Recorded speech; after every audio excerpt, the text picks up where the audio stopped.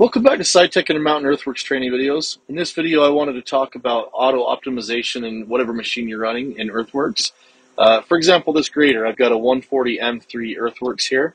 If you've got a situation where you're kind of roughing in a big area like this and you just want your autos to be faster, what I mean by that is anytime I click it into autos, I want it to respond faster out there.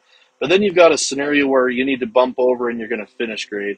This is pretty helpful with dozers, where the dozer grousers are coming around and the blade's kind of slapping, depending on what you're grading out with that machine. But in a grader, sometimes you do want to soften that stuff up too. So every Earthworks machine, other than some of the excavators, have the ability to actually change that on the screen right here. Where you'll find it is in your shovel with the gear in the bottom right here.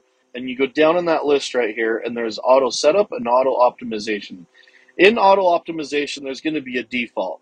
In here, this is going to have left elevation, right elevation speed, and side shift right there. Now, it's set to default, so active preset is set at default.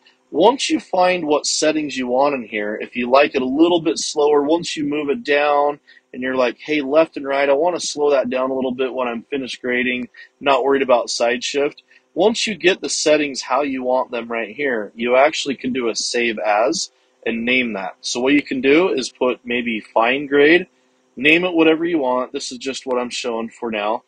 Going to go ahead and hit fine grade and apply. Let's say I've got an actual faster speed that I want. I've got one in here that I want to bump that up for maybe placing the material. I'm going to be going third, maybe fourth gear, just kind of roughing stuff in. Once you get it to where you want there, you can save that one and maybe put that one as a rough grade. Go ahead and do that. So now what you can do is you can always go in between these. You can go back to a default, which is going to be in the middle, or you can pick your fine grade, or you can pick your rough grade. Whatever it is you're doing out there, go ahead and set these presets and just hit apply. And anytime you turn your autos on, the hydraulics will match the type of work that you're doing. Just remember to know your machines. That's one thing I love training here at SciTech is understanding what your menus are, how to use your machine, and make this expensive tool do what you want it to do. So thanks for watching this video from SciTech Intermountain Earthworks training videos on auto optimization.